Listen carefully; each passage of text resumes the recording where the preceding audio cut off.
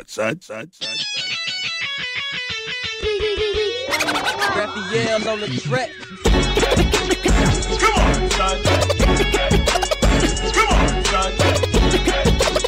Come on, son. What up, y'all? It's Ed Love. It's time for another Come On, Son, the podcast, ladies and gentlemen. That's right, the podcast. Brought to you by cigarsinternational.com. Go there, get 10% off all of your purchase by entering the code ED10OFF. And it's almost holiday season, so you know it really is holiday season because Black Friday is coming up, and we got Thanksgiving coming up and all that good stuff. And then Christmas is around the corner. So when you check out from cigarsinternational.com, type in ED10OFF to get 10% off your entire purchase. And I have already been told that's going to go up the closer we get to Christmas. And locally here by Nissan south of Morrow, 6889 Jonesboro Road. You go there in Georgia. And, of course, you can get certified pre-owned. You can get used, and you can get brand new cars. They take care of me, they take care of Moni, and they will take care of you. Moni Love, I'm talking about. Now, today's podcast, I had an opportunity to sit down and talk to a person that has been involved in the music business since they was about 13, 14 years old, coming from Boston, Massachusetts, and becoming a part of a fantastic group that we all know and love that has a star on the Hollywood Walk of Fame. 40 million people watch their 3-part series on BET, the New Edition story. I'm talking about Mr. Ronnie DeVoe. We're going to talk all about New Edition, all about BBD, all about the highs and lows of the business, y'all. So sit back and relax and check out this podcast as Mr. Ronnie DeVoe from Bel Biv Devoe and New Edition is our in-studio guest on the Come On, Son. It's the podcast. Joining me in the studio is a brother who's been doing this. God, I'm going to let him tell you, man. Part of Bel Biv Devoe, Yes. New Edition. Yes. My dude, Ronnie DeVoe, is in the building. The best thing on the planet. Twins. That's the best thing on the planet right The there. DeVoe boys. Yeah, I mean, I feel whole in life right now. There you go. You know? So many things going on, man, but I'm just happy to be here amongst family, man. Man, it's a blessing. It's Talking always to a pleasure family, to you see know, the you, world. Bro. Yeah, it's always a pleasure, bro. I cannot believe that you are about to turn 50. I'm about to turn the big 50 on November 17th. Wow. The trilogy is real, man. Right. We're in New York, November 17th. Right. Then we shut it down in Atlanta right here, November 18th, this coming Saturday. Wow. And then we finish out in Los Angeles Okay. on Sunday. Right. Bel Biv DeVoe and Friends. Oh, man. You That's just gonna talked be to tight. 112 a Right. hot second ago. Yeah, 112 was in the building, you know, before. They was here. Yeah, they was And they here. were talking about you guys and the legacy Right. that you guys set up, left for them all the time. Bro, when we saw the miniseries on BET Right. about New Edition, you weren't initially a part of the group when they first started. Nope. 1978. The atmosphere in Boston, like as a 10, 11, 12, 13-year-old, talent shows. For some reason, that's what it was about as a kid. Right. Right? So I'm doing my thing with my uncle and Cathedral Projects, not knowing about them, but there's this meeting spot, the Hi-Hat, right down Dudley Station area of Boston, Roxbury. Uh-huh. People gather from all around the city. So New Edition, Orchard Park, they in that same atmosphere, right? 1978. Boom, they reach out to my uncle. I'm trying to do my thing with him and the groups that they talk about, the Untouchables and the Transitions, you know, who was groups that we looked up to at the time on top of Michael Jackson, people like that. Right. But that's the atmosphere, and they're setting their whole thing up. So 1980 comes around 2 years later after they win the Hollywood Talent Night. Okay. I know about New Edition at this point. Unc comes back and is like, yo, you want to be in this group? And I'm like, hell yeah, what do I need to do? I'm 12, 13 at the time, you know what I'm saying? And he teaches me, I don't remember the Jackson 5 record. Now, I wish for I did. everybody that's listening and don't know, when he says Yeah. Unc, he's talking Brooke Payne. That's right. All right, his uncle that did all the choreography for these guys. Everything. Like, he gave us our our swagger. Like, not even he's not just the choreographer of our Right. group. Like, when you think about grooming, you know, an artist, your artist development, like Right. that was Brooke Payne, like from A to Z. Right. So anyway, he teaches me the routine to a Jackson joint, and I wish I could remember which one it was, but I go to Bob's house the next day, right? And Bob's in the project. He has the big family. He has 2 separate apartments that they open up a wall so it's joined in, right? So I'm on the youngster's side, you know, in front of the coffee table. Boom, I jump in line and perform the song with him. And from that day on, I was in, man, you know? So they was 2 years in the game building before I jumped in. But before Candy Girl came out, of course, 3 years later, I put that work in with my guys, you know? What was the initial reaction to you from the rest of the guys? It was almost like, it was almost automatic, right?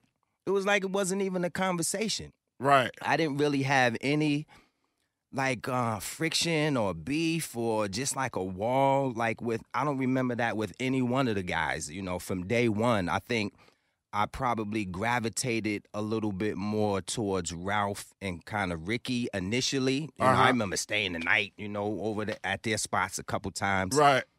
So probably went that direction, and then it kind of made its way back around to Mike and Bob. But the crazy thing was cats in the hood, cats in the projects, like Brian Baker, a couple other cats, they was the haters, you know, and B was like a bully. He was like, you know, F that nigga. Like, he got light hair, he got red hair, yo. Like, get him out of here. Yeah? He don't even look like y'all, you know what I'm saying? So it was from cats like that, you know. Because, you know, after a while, 2 or 3 weeks, a couple months in the game, you know, New Edition is known again in Boston. Right. You know, some of the ladies in OP are like, you know, at 12 and 13, they like, ooh, Ronnie, you know, he light-skinned or whatever, right? So I'm getting hatred from some of the cats in OP.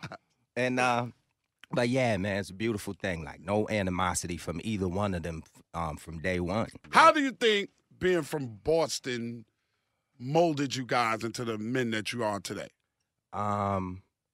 It just because beside the Wahlbergs, y'all the biggest thing to ever come out of Boston, bro. Yeah, I think it allowed Boston, like, just growing up in a place that you're not supposed to make it out of, you know, like in the trenches as a youngster, molded and shaped us into being relatable to other people across the country and across the world ultimately. You know, people such as yourself, like when they saw us, it wasn't like a fabrication. Like we was, you know, we grew up on the other side of the tracks and people couldn't identify with us, like the struggle and just the way we, you know, wore our hair or wore our clothes or what have you. Man, I think Boston kind of put that fire and that hunger in us, like to take it up a notch. Like, yo, we're not supposed to make it out of these desperate situations. Drugs are just coming in, you know, early 80s, late 70s, and all of the above. Like aunts and uncles are, you know, getting strung out on stuff like that. So to be able to navigate those kind of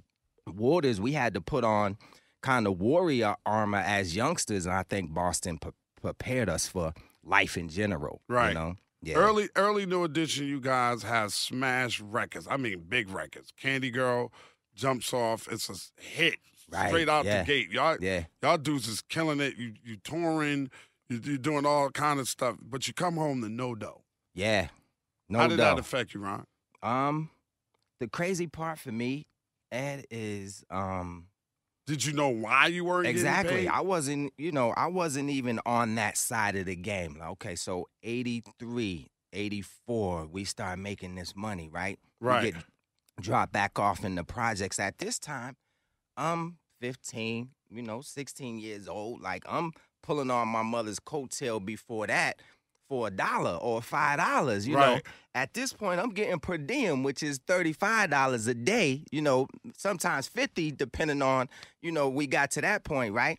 So now I'm getting that money. On top of that, I'm getting $1,000, $2,000, $5,000 here or there, not knowing that much more money is being made. But come on, yo.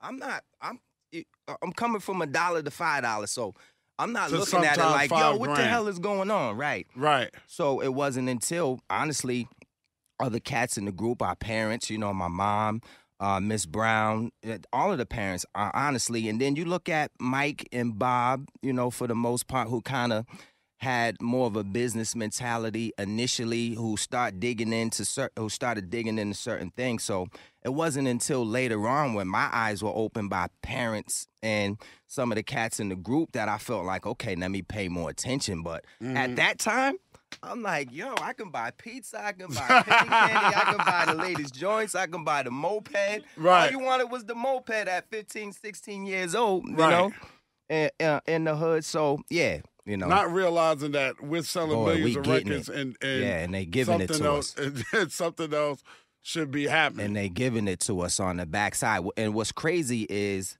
okay, when we go from Streetwise, from Candy Girl into the Cool It Now LP with MCA, right? We signed documentation that a certain amount of our money was supposed to go to a trust fund, right? Okay. And this is court ordered, right? Right. This is court ordered, like, because we're minors, right? Do you think any of that money went to the trust fund? Like, we probably could sue, like, the courts or what have you. You know, like, when you really think about it, because that was on paper. That's real black and white, right? Right. So, yeah, like, that's wild. So, I mean, it went from the top down. Like, okay, there's money to be made as far as entertainment and these kids are concerned. It's going everywhere, you know, and it's kind of filtering into our pockets a little something. Right. But that was the journey of us really starting to break it open and really gain control of our business. When did y'all really start making money? Like, serious money?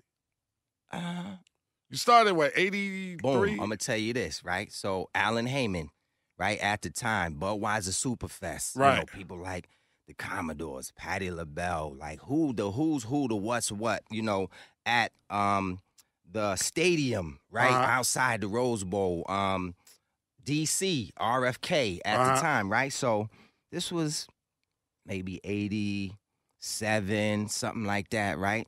So he's doing these Budweiser Superfest. We're opening the joints at first, you know, starting in 85, right? And then, boom, we watching people like Rick James and SOS Band come on after us, the who's who, right? And we get to the point where now, you know, we headlining the joints, right? So Alan put up a show in D.C. that we didn't have no paperwork on, you know, and honestly, the show was $100K, you know, back then. And we was like, man, we didn't sign on to that, yo. Like, you know, so we, needless to say, we got a nice percentage on top of that $100K, you know, to come and rock. And that was the first time that I got paid all cash in my pocket, you know. So when you think at the time, 100+K broken down by 5 cats, no management percentage, all that, you know, Stro was in the game, my uncle, you know, Brooke Payne. When you think of that, like, that was the first time I was able to see 25K in my pocket like that. Wow. 87. Wow. You know, and then it just, you know, opened up the Heartbreak Tour. Right. HK Management, Howard Kaufman, cast that was up at MCA, big wigs. We're managed by them now, you know, and we start really getting into the backside of money. So, okay, your guarantee is $125 a night or what have you, and you're making 80/20 on top of that, 80 going to you after expenses from the promoter and all of the above. So that was like right around that time was the first time that we really started getting How painful was it for you to vote Bobby out of the group? Because I know Bob was your guy. Yeah, he was, man. It was tough. It was tough. You look at one side of the fence where you knew as a group we all conformed to a certain extent. Like, okay, when we supposed to be back and tight, we're back and tight. When you're up doing lead, then you're handling business, but you got a certain time that you're supposed to be back. And Bob was just that cat that broke the rules. Like, I'm pushing the envelope. And in hindsight, I learned a lot from that, you know. But at the time, you know, as kids, you're like, yo, why are you bucking the system, you know? So on one side, you have this management, this new management that comes in, and they like, yo, if you don't do this, then, you know, you may lose everything that you built up until this point, and you're back in the projects trying to figure it out from that point. So it's like, man, as 16, 17 almost year-olds, you're like, man, I mean, what do we do as a 16-year-old? Like, man, I'm starting to already pay my mom's bills now. Right. It's falling, the responsibility is on me now, you know. And, you know, Cat is bucking the system. He won't conform. Even when we sit down and say, yo, Bob, come on, at least just reel it in a little so we don't have problems on this side of the fence. And, yeah, it was tough, man. Everybody cried, you know, ultimately. But it was good. because look at what happened. Right. Look at what happened for him. Yeah, Bobby Brown came out of New Edition and allowed for Bel Biv DeVoe to feel good about the fact that the apple don't fall too far from the tree. Whose idea was Bel Biv DeVoe? Do we got time? I got to take a break? I'll keep going. All right, whose idea was Bel Biv DeVoe? We'll Bel chop Biv it up DeVoe. later. Fuck it. Let's keep going. Bel Biv DeVoe, that's Jimmy Jam, Terry Lewis. Really? They Yeah. came to y'all and said y'all should be Bel Biv DeVoe. The whole Home Again run is done. Johnny Gill already was solo, and of Right. course he was had an obligation to do another solo album at some Okay. point. So that was the time where he was going to jump into it. Of course, at that time, Ralph's feeling like, look, Bob is killing it, like, man, this could have been me, because they wanted me first to jump out, Right. jump out the car. So he's like, yo, I got to go. So at the time, we sitting at a little end of the tour party, out in L.A., and it's like, damn, what we going to do? And we just felt like, well, I guess we'll, kind of wait. And, for the next year and let them do their thing. And when they wrap back around, we'll pick New Edition back up again. We didn't even think further than that, until Jimmy kind of specifically and Terry were like, yo, man, why don't y'all just, why don't y'all do something together? And, man, immediately we just looked at each other like, I mean, right. Why don't we do something together? Right. And from there, it was just a whole different mentality. Lil Silas, rest his soul. He wanted us to go New Edition. Like, yo, y'all need to put it on and just tighten up, but just be 3 instead of 5, right? Right. And we was like, nah, I mean, at that time, we in L.A. wilding out, just getting ready to turn 21 or just turn 21. We in the clubs, like, it's bananas, it's probably weed probably it's weed all around the place. Yeah, all the time. So just our mentality, it's like, okay, off stage persona of New Edition, let's just jump into that. Well, I mean, we're in L.A. with bomber jackets and like big boots on, Right. and cats in LA like, what are y'all giving me? But that was the mentality at the time. So we just said, look, like, we got to go here because we loved listening to hip hop at the time and R&B as well. But hip hop was ours, like at that age range. You know what I'm Right. saying? So yeah, Bel Biv DeVoe, man, Jimmy and Terry. Who said Bel Biv DeVoe? Because it just rings. It does. So You know what I mean? It rings better than DeVoe, Bel Biv, or Biv DeVoe, right, Bell. it Who was said Bel Biv It was supposed DeVoe? to be Bel Bivens and DeVoe, right? And we was like, yo, that sounds like Ray Goodman and Brown or an attorney Must be a firm. You know what I'm special saying? Like, lady. right, or a law firm or something Right. like that, right? So who was that? Was it Lil? It might have been Lil Silas, as a matter of fact. Uh-huh. Exec up at MCA. Yeah, I know Lil very well. Yeah, God rest under his soul, Gerald too. Busby. Great guy. Exactly, man. Great people.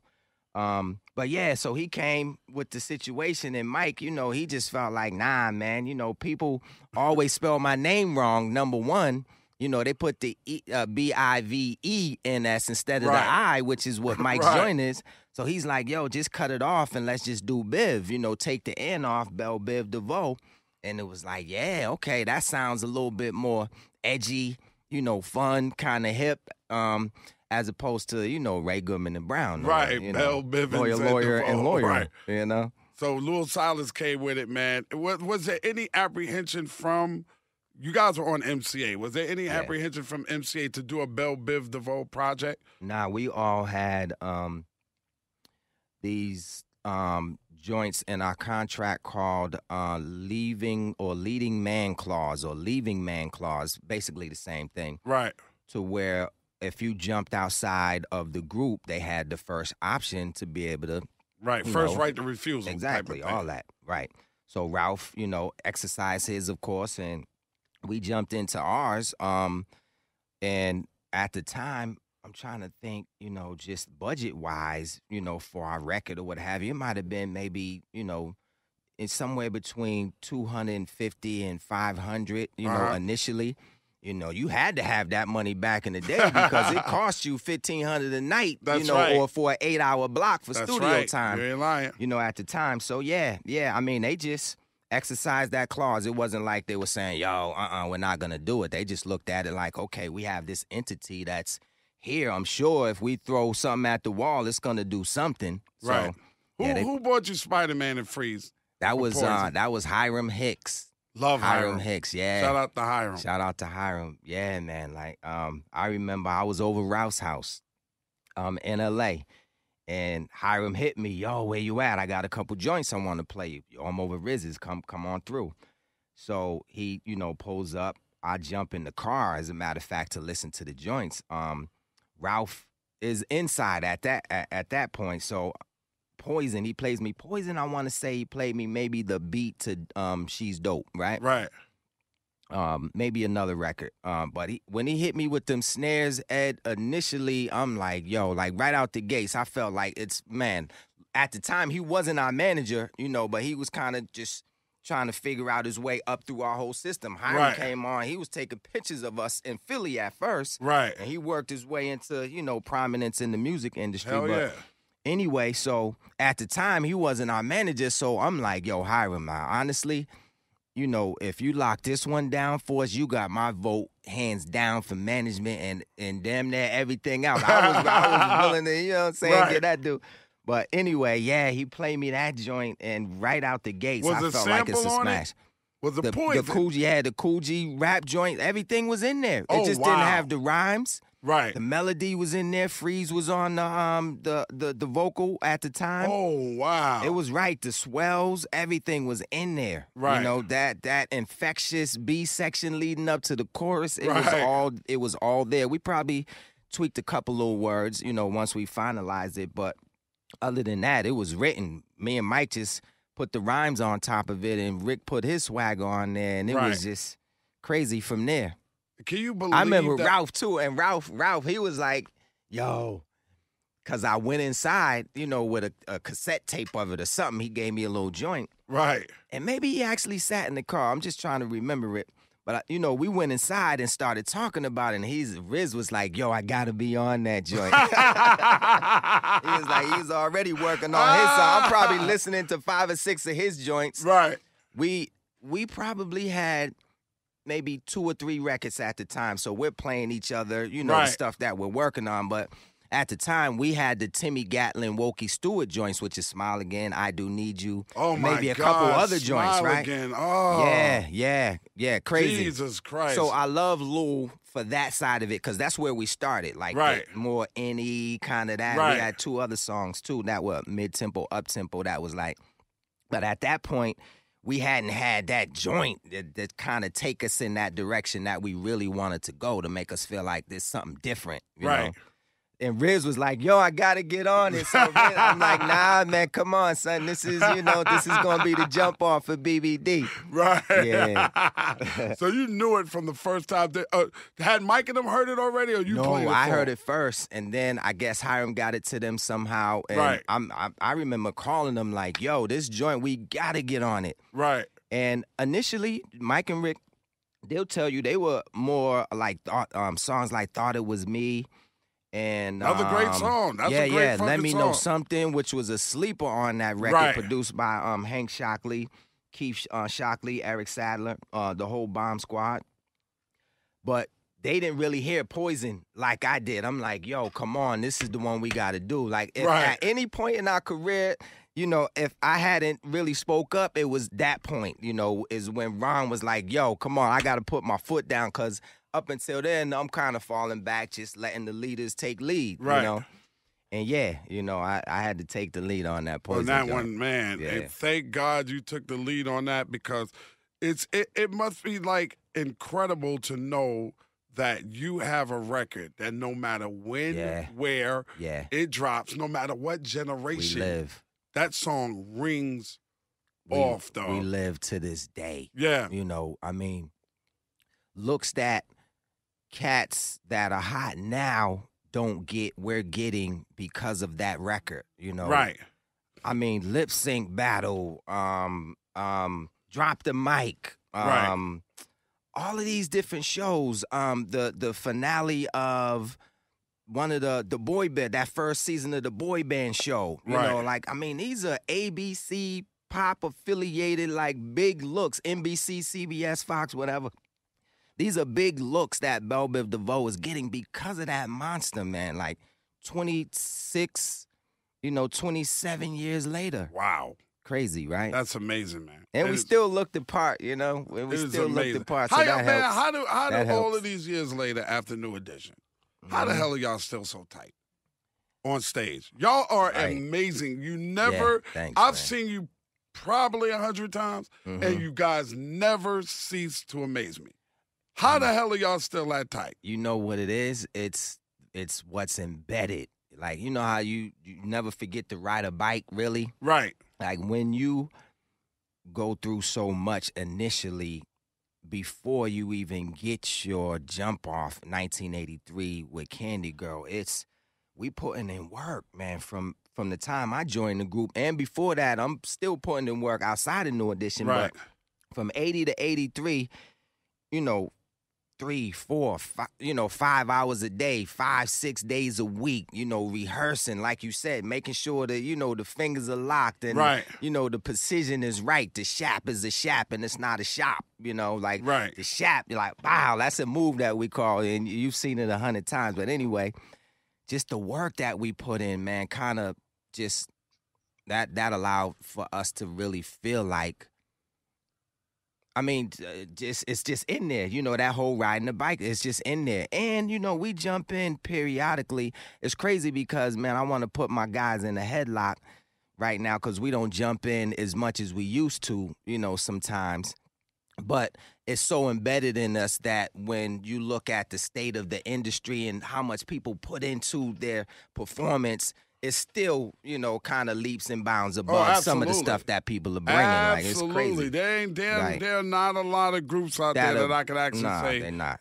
Can touch New Edition. I've seen y'all were here, and y'all did the Funk Fest, and Babyface gave a great show that day. Took his shirt off, ran in the audience and everything. I'm like, baby, I thought he was going to do some. I'm like, yo, do some push-ups before you take your shirt off. Face, come on. Still, when y'all hit the stage, it's like to a different level altogether. Like, just everything that you guys do on the stage is just so precise and on point. Yeah. Everything is always on point. Were you happy with the job BET did on the miniseries on New Edition? Yeah. The good thing about it was it accurate? Yes.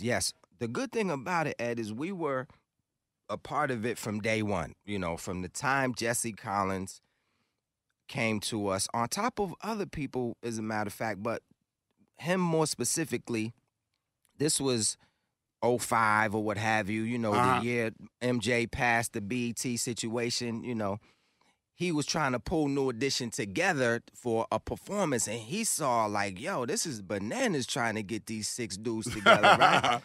This is a movie in and of itself, so I can imagine what the real movie is like up until this point. So from the time, he kind of came with the whole, idea that it can really be done, we have been a part of it, like sitting in meetings, pitch meetings, and various things, sitting in script meetings with Abdul Williams, who's the writer for the joint. Like every step of the way, like who's the director? Okay, Chris Robinson, come on, let's sit down and make sure we understand from you that you are not only a fan of New Edition, which he was, but you really get our vision and how we want this to come off, man. We don't want it to be fluffy because it's not a fluffy story at all. Like certain things we just had to make sure we had our eyes on every step of the way. And once we said yes to everybody in their specific area, man, they hit home runs with it, from BET to Zola as far as the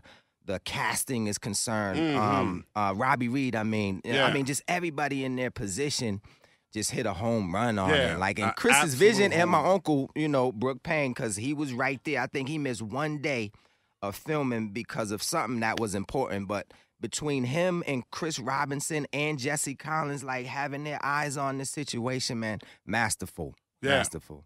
Yeah. Absolutely. Yeah, and come on, like, almost 40 million viewers.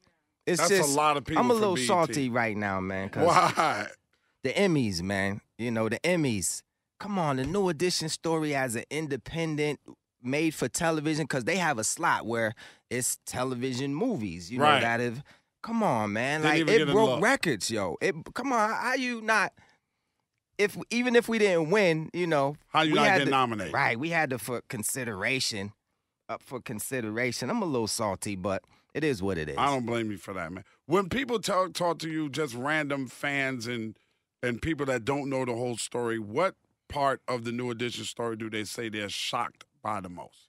I think Ricky's joint. Yeah, that shocked. Yeah, people didn't know. Yo, dog, that shocked me to tears. Yeah, people didn't know. Did not know. How did you handle that part of it? Because you guys were tight. Yes. I mean, you just kind of see, you know, your brother. How did y'all keep that so quiet? Bobby's was all over the place. Right. We always knew about Bob. That's because, Bob wants his joint to be all over the place. From the time he got arrested in 88, whenever that was, on the Heartbreak Tour. Yeah. He saw himself on the news that night. Bob felt like, yo, okay, this is it, right? But anyway, Rick, I mean, we was always we was bred to keep our dirty laundry, you know, in the closet. You know, we come from that cloth. Like the social media age, that wasn't us. Like, we're not putting all our business out in the streets like that. So that was one of the reasons why we were able to really keep Rick's thing confined, because he felt like, I'm not airing my dirty laundry, like not even with my guys, until it gets to the point where we were like, man, like, you know, Rick, your vibe is, you know, like you can kind of see his vibe just changing, like. Right. So it was tough, man. Like, you know, him coming to us and saying, yo, fellas, like ultimately after we kind of seen some hints, this is what I'm dealing with, and I need y'all's support. I need y'all's help. It's, you know, that's that bear hug that's like no other, man. Like you said, shock you to tears. Right. You already know what that room was like. Yeah, I can imagine. For us, I can count on probably one hand, you know, the number of times that I've cried, you know, really as a man. You know, my dad dying, my grandmother dying, you know, the birth of my kids. The DeVoe twins, ha! Yeah, you know, that situation with Slick was one of them joints that made you feel like, man, you know, your brother could potentially be going in a direction where he's no longer here anymore, you know, because you hear the stories, but man, it's so good that he was able to turn it around, man, and glory goes to God for that, because that's what his center was. Yeah. And, you know, we just wrapped around that. Yeah. You know, ultimately, and did what we had to do, and he's handling his business now. Come on. Have you heard Rick, you know, in concert? Yes, sir. Come on, man. You know, I mean, that dude sounds better than he did in 1990. Yeah. You know, so he got through his demons, and it feels good that he's on the other side of it. Yeah, it's a beautiful thing. 2016, you guys released your first track in 15 years as Bel Biv. Right. That's crazy, huh? 15 years. Why does that happen? Because y'all constantly work. That's why it happened. Y'all are constantly working. There's happened. always a new edition, then the Bel Biv Devoe, then the Three Kings, and then something goes on, and then somebody. Y'all are always doing something, man. Yeah, 6 of y'all get back together, go out on tour. Okay, Johnny went and did LSG. Like, we had so many different variations of things that touched this New Edition organization. Right. Without y'all, there's no Boys to Men. Boy, there's so much has come through this joint, man. Like Phil Robinson. Right. You know, Hiram Hicks, like you said, like Fatima. Right. You know, she was actually auditioned to be one of our dancers as Bel Biv Devoe. Right. Right. So, like, there's so many people that we kind of blessed that kind of came up through our joint and just, you know, it's like when my mom said, be blessed and be a blessing, right? Uh-huh. And, man, New Edition is blessed, and we are such a blessing to so many other people, man, including those Any for Lifers out there. One love. Absolutely. From your man, Big 50. I need to see all of y'all, you know, in New York, Atlanta, and L.A., all 3 spots, man. You know. At least one of them. When it's all said and done, what do you want people... No, I'm not even going to get to that question yet because I got a few more questions for you. Right. Favorite New Edition video ever? Wow, favorite New Edition video ever. That was a nice one, Joseph Kahn. For some reason, I see If It Isn't Love. I see Can You Stand the Rain. Right. I see Can You Stand the Rain for some reason is kind of jumping out ahead, but then I also see Candy Girl. Okay. You know? Boy, that's tough. Favorite song to perform live? Poison. Poison. is ridiculous. Like, even in the New Edition show, that's, favorite. besides, All right, the BBD. That's your favorite BBD song. But New Edition, New Edition. Mr. Telephone Man, for some reason. Really? And I don't even have a part on the song. I don't have very many parts on them New Edition joints anyway, but my parts are sweet. What about Ronnie? Yeah, she's bad. She's bad. I know she's bad. But, yeah, Mr. Telephone Man, it's just such a sing-along for some reason. Like, when we get that Ray Parker Jr. joint comes in, and, that cross-step starts for some reason, it's just a fun joint. And when we get to the crowd participation, they're just singing to the top of their lungs. Okay, so we know Poison is your favorite BBD song. Favorite Ralph Tresvant solo song? I would say Do What I Gotta Do. Okay. Do What I Gotta Do, man. That joint is crazy. I love the emotion in that. Favorite Bobby Brown solo song? Dang. I'd have to say it's something about Ronnie. Okay. Yeah, something about Ronnie. The sing-along, something about Ronnie. Yeah. Have you guys ever talked about retirement? Ever? Said we're going to do New Edition 2-3 more years and then we're going to hang. Honestly, just keeping it funky. Like, the retirement question has come up recently, Uh-huh. And, it felt like at times, it was hard to do New Edition because of the personalities and the challenges with everybody's individual success and scheduling and all of the above. But it never felt like retirement. It felt like, damn, why can't we just get our act together? Hopefully it's going to happen at some point. Okay, boom, it's happening again. Right. But recently, for some reason, man, just because, you have this movie, you have this star on the Walk of Fame, you have the yeah, we even talk about that. Achievement. Congratulations Thank on that, you, man. too, bro. Thank you. Like, you have all of these different things and this newfound audience from the movie. I'm saying, hey, we got at Bel Biv DeVoe shows, which we've been doing all year long, only because for some reason we're not doing New Edition shows, right? Right. 3 and 4, 5 kids, initially.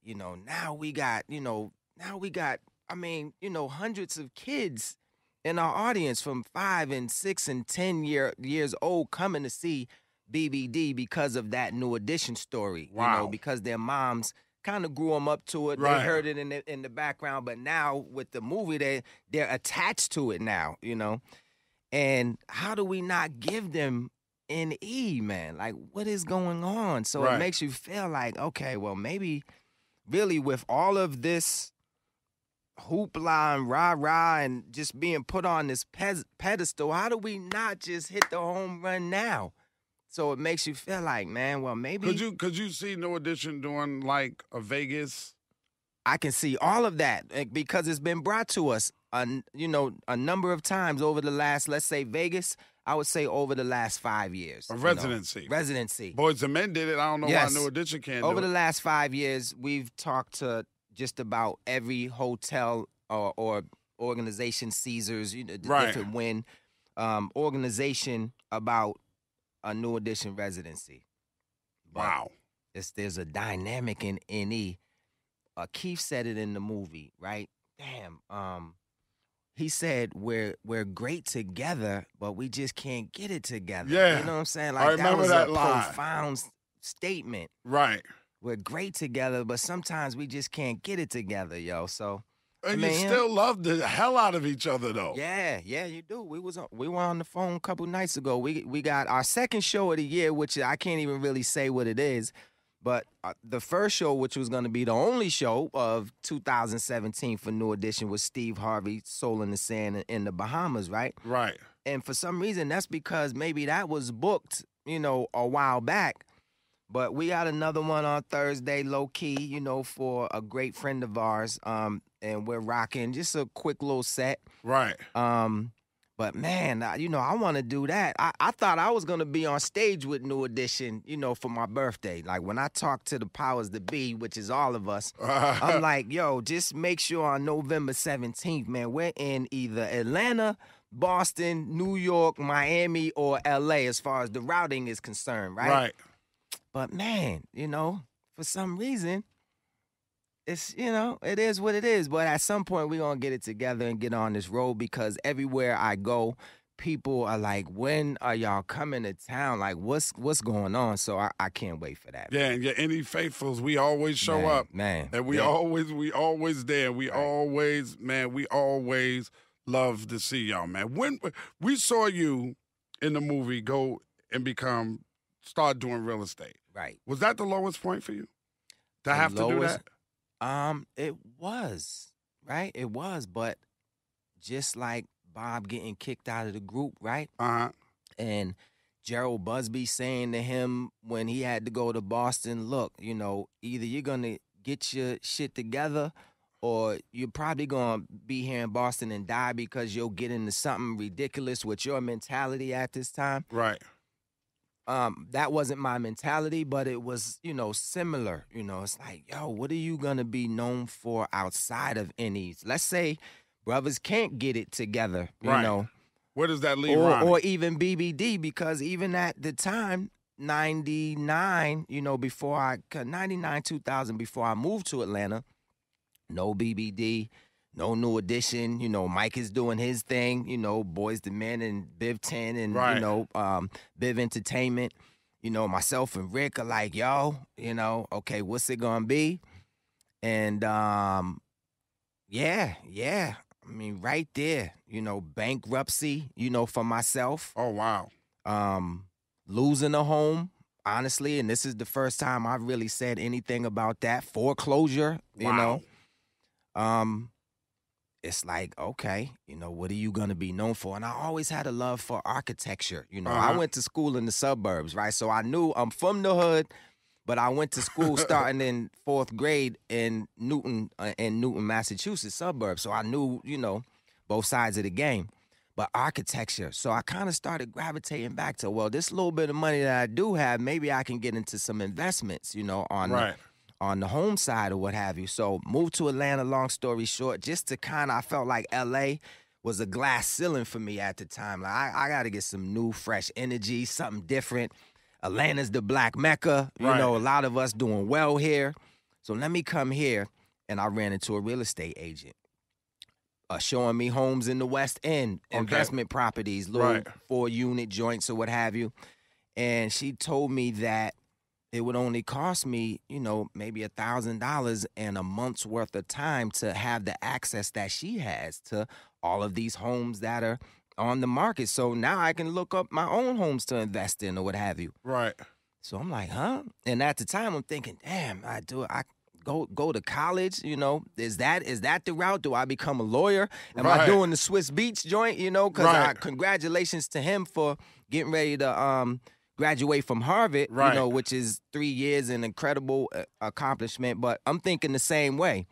And I'm like, wow, only a month and a half, and I can have this access and eventually start a company of my own, like Remax or Century 21, where I can have agents and blow this thing up. And it just took off from there, man. And that low point allowed me to stand on my own outside of NE. And that was honestly becoming my meat and potatoes. And NE was the gravy before 2008 when everything just came crashing down. So from 2002 when I got licensed all the way to building my company in 2006, leaving Remax. Uh-huh. To like before the real estate bubble, man, it was about to be bananas. And now, now we kicking and screaming, coming back up again, man. It was crazy. Yeah, that is a beautiful thing. When it's all said and done, what do you want people to remember most about New Edition? New Edition.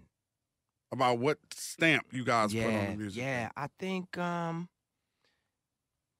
that part about being blessed to be a blessing to others. Through New Edition, we were able to lift up, not only ourselves from Boston, the projects, a place that you're not supposed to make it out of as a young black male, right? Mm-hmm.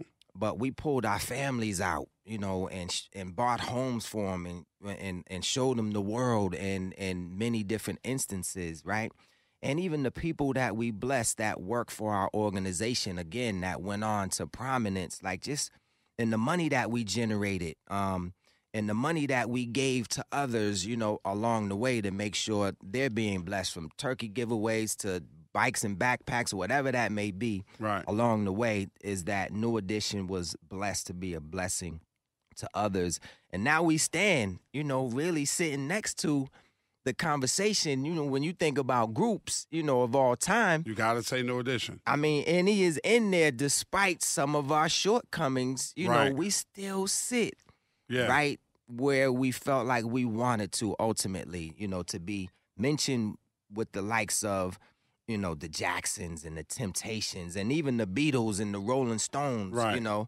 Okay, on the pop side, Beatles and Rolling Stones, but, you know, okay, New Edition. You know, they might not beat out the Beatles, but I know who they are. Yeah, absolutely. You know, but on our side of the fence, man, hands down, you got to have a conversation like LeBron and Jordan, or, you know what I'm saying? Absolutely, there's no doubt about it. Absolutely. Happy 50th birthday, Mr. Word, Ronald appreciate DeVoe. you, player. It's going down right here in the A Revel nightclub. Shouts out to my peoples, Tori and Yvette. My 40th was at Sweet Lounge, you know, and my wife's 35th. I've done so many things with them. Those are my people, right? And we were supposed to do a baby shower at Revel, right? But my wife was put on bed rest. Okay. You know, she was in the hospital. A lot of people don't know this. 76 days. Oh, right? wow. 43 days before our kids were born, right? So she is a soldier. Yes, she right? is. But we were supposed to do our baby shower there, you know, and when I thought about, okay, I'm not going to be on stage with New Edition, like, damn, I got to scramble now for my 50th, right? Like, yo, I want to do something big. So I reached out to them, and they blessed me with the situation over there, right in West Midtown off of Ellsworth Industrial, I want to say. Come out Saturday night, man, Bel Biv Devoe and friends. We're going to be rocking a little small special set. And our friends are going to be in the house, too, so you never know who may show up on stage and bless the mic as well. So, man. And those NE for Lifers, BBD for Lifers, I just love y'all, man. Everybody that's spoke life into me and, you know, just lifted me up through prayer or, yo, what's up, man? I love y'all, what have you, man. I just come celebrate with your boy. And either three places, because I know this is across the world. New York City, November 17th, Friday night. Atlanta, GA, November 18th, Saturday night. And then Los Angeles, the shutdown, Sunday night, November 19th. Ronnie DeVoe in the building with me. It's the Ed Lover Show with Moni Love. This Ed Lover podcast is being done in conjunction with Cigars International. Make sure you check out cigarsinternational.com for all your cigar needs. This episode of Come On, Son, the podcast is produced and engineered by co-executive producers Kimana Paulus and Krista Hayes. Recorded at Mean Street Studios in downtown Atlanta, Georgia. This is an official Loudspeakers Network podcast. Network podcast. Network podcast. Network podcast. Network podcast. Network podcast.